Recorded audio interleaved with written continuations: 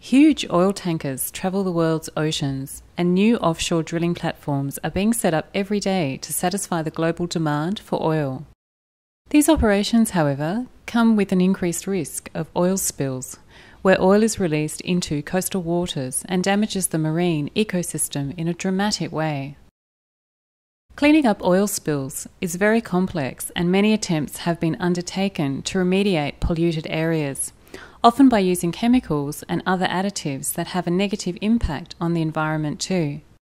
Researchers at the University of South Australia have developed a novel technology that allows the oil-water separation without the use of any additives.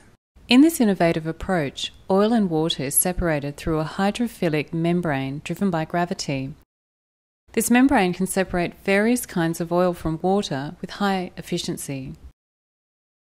The membranes are produced from steel meshes via an easily accessible coating process which allows large-scale production at low cost. This technology is easily applicable to oil recovery vessels to effectively separate oil and water in high flux without the use of any chemicals or extra power. Please go to our website for more information or contact details.